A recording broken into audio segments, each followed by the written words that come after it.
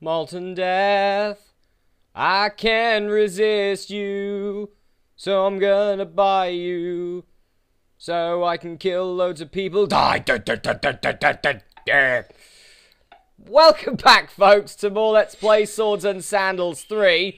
Made a few changes with my character at the moment. The null, unidentified of null. What the hell is going on? What? Oh, come on!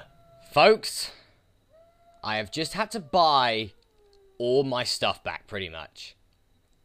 Game, I just want to say this one thing to you. You've lost it now. Look at this! My weapon is a Bard of Moments.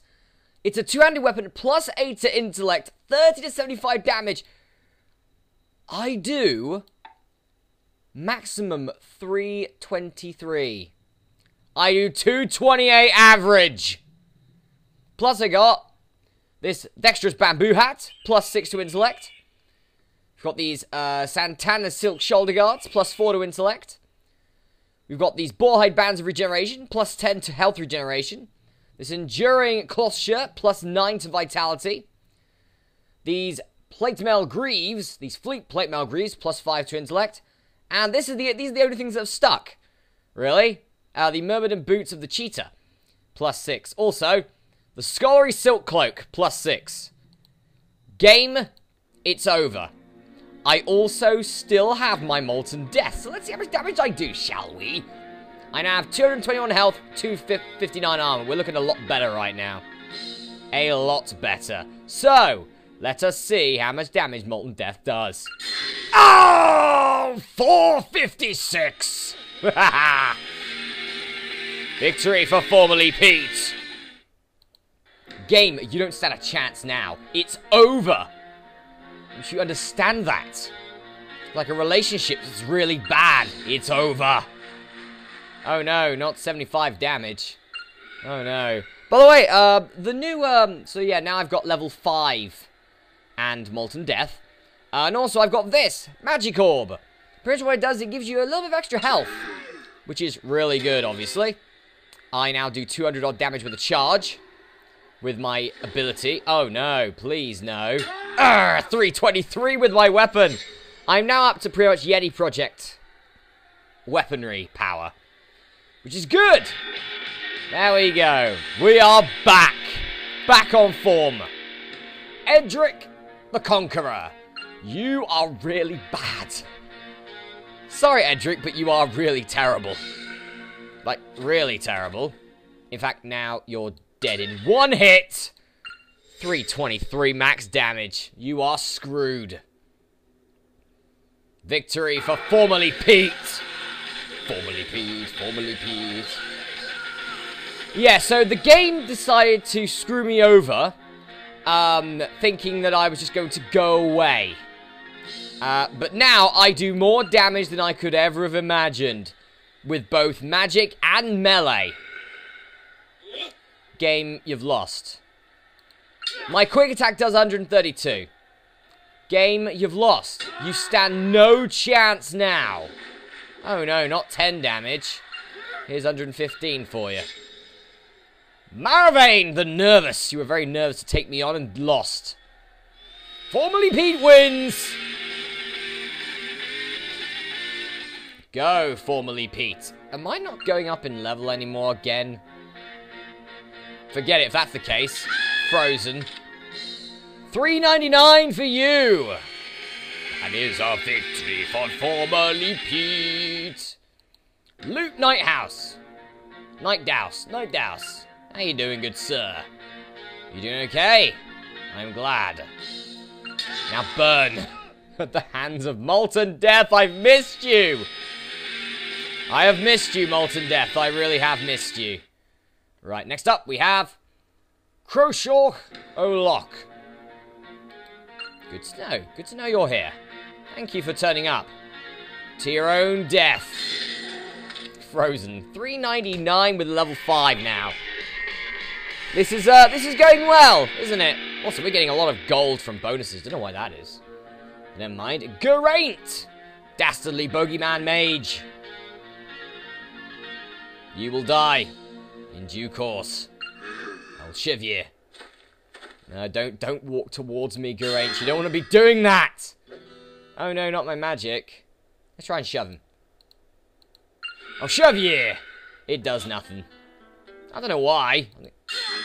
Oh no, because my original build had strength, this doesn't.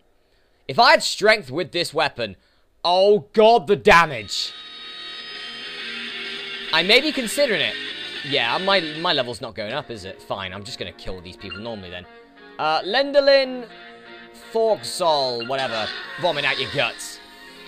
I can't wait to take on my next boss. Because he's going to die. Do you know what? Screw it, I'm going to take on my next boss now. Yeah, why not? Physicals. Sage and Blood Mage. Yay. That is a lot of damage. That is a lot of damage for physicals. There, that is a lot of damage for physicals. Wow. Okay. 1,000 Cobras. Oh! Nice damage there. Well played. Run at him. You missed, physicals. I need to be wary. I'm going to cast a magic orb. Dang it. I should still have my magic orb left. Oh, damn it. Please don't hit me. You missed. Good. Yeah, charge and kill you. Physicals, you are dead. We have killed you. Yeah, gotcha, physicals. I think I could probably just take on, like, every boss from now on. I have leveled up. Awesome. Now let us go into the School of Arcane and put some more into Essence. Because that will be definitely good. Oh, wait, what? Oh. Wow, okay. What's going on? It's frozen again, are you kidding me? It has just frozen yet again. God damn it, game! Alright guys, we've beaten physicals again. Awesome. No change in my alignment. Right, let's go for... Is that seriously? Yeah, oh, 10. Oh, what the hell? Abjuration? Why the hell's that gone up? It's a bit annoying, to be honest. I don't want that to go up. Oh. Never mind. And we also have 13 guitar mastery randomly. Okay. God, what do I want? What do I want here? Elemental resistance? Parrying mastery? Shield mastery? Robust constitution? What have we got here? Two-handed weapon mastery. Okay. Dual wielding. Some rare and gifted fighters learn to use two weapons at the same time with devastating effect. Let's use a weapon in each hand. Ooh. Yeah, I think so. I think I'll go for that, please. Oh, and critical mastery. I'm going to want to boost that up as well at some point. Anyway, with a cracking of lightning and energy, physicals is no more. Once again, automaton robots enter the arena and circle you, scanning and mapping you. Not ready yet is the only response you receive when you question them. Not ready? Not ready for what? Strange things are afoot here in the arena. From what you gather, the automatons select the arena champions and fund the prize money for battles. Again, you ask, to what end? Chapter 8 complete! Now it's time for Chapter 9, A Kind of Magic. Love that song. Anyway, we are high above a tower. Sir Brian of May... Oh, well done, game, I get it. Sir Brian of May is one of the finest guitarists of his generation, wielding harmonics and melodies on the battlefield to devastating effect. Sir Brian is also one of the most respected astronomers of the realm. He recently discovered what he believes to be the home planet of the automatons. The guitar-wielding Ninth Arena champion, Sir Brian of May, is not to be underestimated. Close the gap and defeat him quickly, or you'll fall victim to a dazzling and spectacular guitar solo that may in fact prove to be the last you ever hear. I can't believe that they actually put Brian May in this game. Brian May of Queen, they put him in this bloody game. I do not understand, but I am not unhappy about it. Sir Brian of May! Do you know what? We'll take you on next. Sir Brian of May. I still don't believe that. Oh, God. Okay, he has a lot of max damage. Okay. Not nice. Not nice. Not nice. Molten Death. Voice of the Gods. Okay. Here's some health damage for you, Mr. Brian of May. Gonna walk towards me. I'm getting a lot of my health back. I'm happy about that. Right. Regain. I could kill you now. I'm going to kill you now. Eternal damnation, Sir Brian of May. Yeah. Victory has been for formerly Pete. Well, that was easy. We just beat Sir Brian of May. The melodies from Sir Brian's guitar have been silenced. The world is a lesser place. Because of it, still, your song continues to be written, and its chorus swells with every battle. 9 arena champions have fallen at your hands, and you feel like you could take on anybody. To the triumphant strings of victory, you leave the battlefield. The declaration call of trumpets bring you home once again, alive and ready to face another day. Let's go to chapter 10. I'm just going to take on most of these arena champions now. Why not? Return of the Beast Force. Chapter 10. Your next opponent needs little introduction. Former overlord of Antares' Colosseum, usurper of power and Beast Force commander during the Crusades, Arglax is one of Brandor's greatest and most revered figures. Physically imposing, brilliantly calculating, and a master strategist, Arglax watched for years as gladiators fell during his time at the Old Colosseum.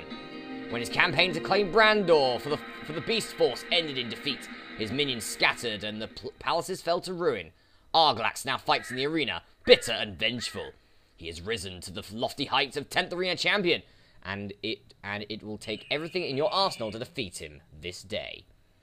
We'll see about that. Arglax, you're next!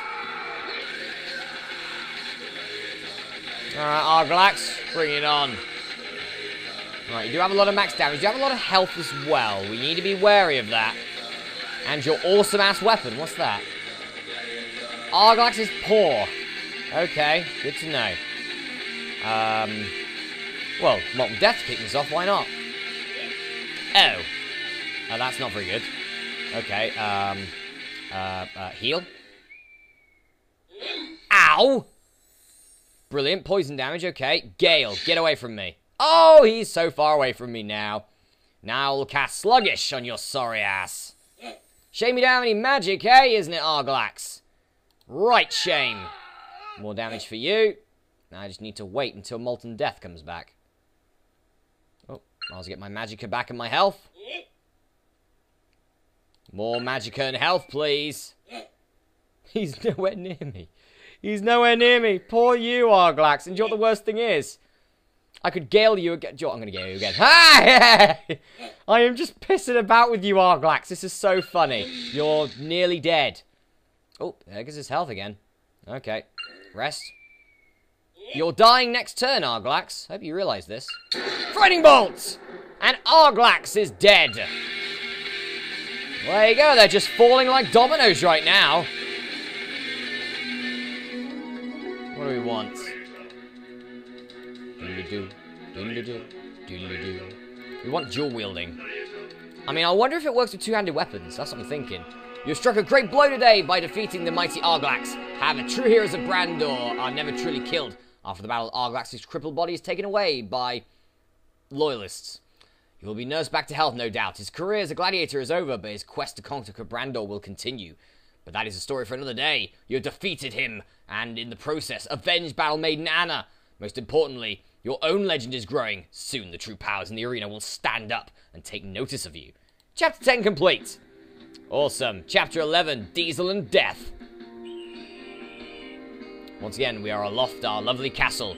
Emperor Antares cast a long shadow over Brandor during the Crusades. The story of his gathering of souls at the Colosseum is long and well documented. Thousands of men died and were resurrected to serve him in his horrific undead army.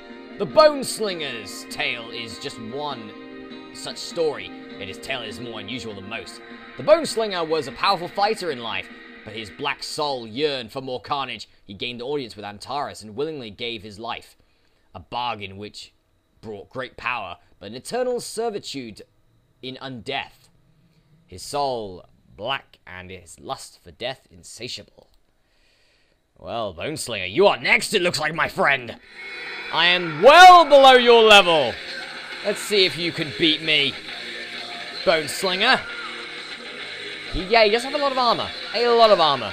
And he can shoot me. Oh, God. This could be a big mistake on my part. This could be a big mistake. Yep, I think this is a big mistake. Now let's lob him away. You missed with shooting me. Good. 1,000 Cobras. You've just cast Gale as well. You're sure about that, mate? Magic Orb. Aha. 45, apparently. Okay, we'll get some more magic and health back. We're going to walk forward, apparently. I'm going to hit you with Freezing Heart. He's restored his health randomly for no reason. That's fine. Heal. Oh, 90 again. Okay, this isn't good. Frightening Bolt. One more and it's over. Oh, and I've still got that. Brilliant. Okay. Yeah, I think this is pretty much over. My lovely orb has saved my ass. Yeah, the orb has won it for me. Bone Slinger is gone. You had 50% resist, but still, your winner is formerly Pete. And now it's more into dual wielding. Yeah. We have won. Oh, I didn't even get to see that. God damn it. Quick. Right, chapter 12, Fire and Brimstone. Let's do this. Demons have long played a part in the shaping of Brandor's past. The tyrant Chaos nearly brought a cataclysmic end to the realm when he summoned the archfiend Zizabul to join his army.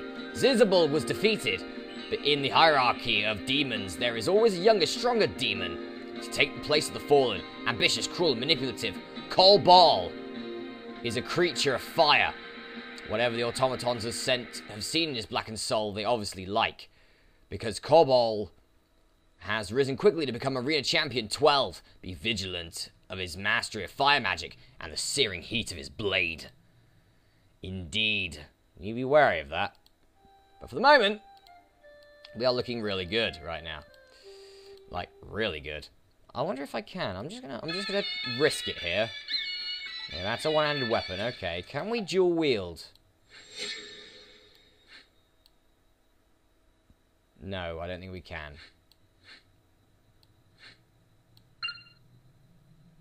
No, I don't think we can dual wield. Why can't we dual wield yet? It's a bit annoying if we can't dual wield, isn't it? I mean, I put all this into dual wield. Oh, I can dual wield.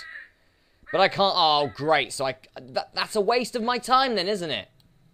You know, I thought I could dual wield like a two-handed weapon at some point. Or at least dual wield a two-handed weapon and a shield. But alas, no, we can't do that. That's bloody annoying, that is. Ugh. Anyway, guys, we're going to go for a break here. We are, what, level 27? We're looking good right now. We are taking the Arena Champions down like dominoes. But in the next episode of Let's Play Swords and Sandals 3, we will be taking on more Arena Champions and kicking their ass. I think I'm going to do some domino effect now. I'll see you then.